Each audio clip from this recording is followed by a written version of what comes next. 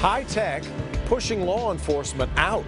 We just cannot get into. There's no way around it. How encryption is impacting law enforcement's ability to solve homicides and child porn cases. Apple and the FBI may have a temporary truce in their battle over breaking cell phone encryption, but the war itself is far from over. Yeah, local law enforcement and area prosecutors are becoming increasingly frustrated with the roadblocks to getting info from devices that could put away killers and child predators. Guy Gordon takes us to the front lines of that battle. Already this year, the Computer Crimes Unit for the Michigan State Police behind these doors has processed 500 electronic devices, most of them smartphones, most of them connected to homicides or child pornography. These are the high-caliber weapons this cyber SWAT team uses to extract digital evidence, muscular processors, terabytes of server space, even working on the microscopic level. A murder victim's phone can be an electronic diary documenting that victim's last hours. For a suspect, it's data that could clear them or convict. But state police are finding an increasing percentage of devices are impossible to enter. I would say roughly 30 to 40% of the phones we get in have some type of either passcode or encryption on it that we just can't get around.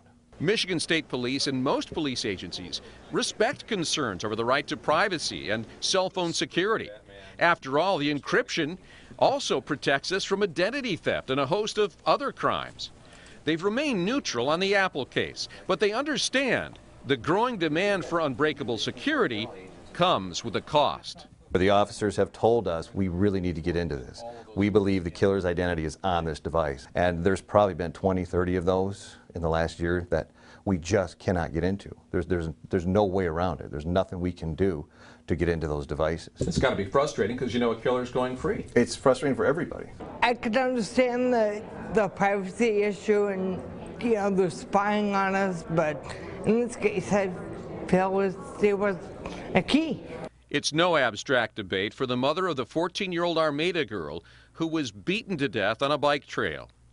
The suspect's cell phone had pictures of the helmet he beat her with and the tennis shoes he wore, items James Van Callis later discarded.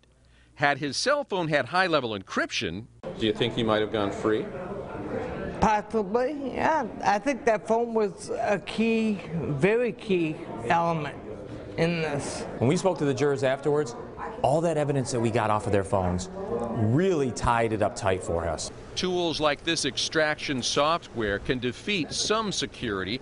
It tests 20,000 passwords a second, and it will take up to a week to try every key to this electronic lock. But newer systems would take hundreds of years, and even this one ended in failure. In the last year, we've hit more dead ends than I've hit in the first 23 years of my career. So it's getting more and more relevant to us. Boyk and Smith have reached out to federal sources to obtain the product or strategy that unlocked the terrorist's cell phone. And see if there's any way that we can borrow their technology or hire the same people that they hired to get in. Now, so far, they haven't exactly been forthcoming about any of that, and I don't blame them. Long-term solutions? Some lawmakers are proposing setting up a commission to look into privacy issues.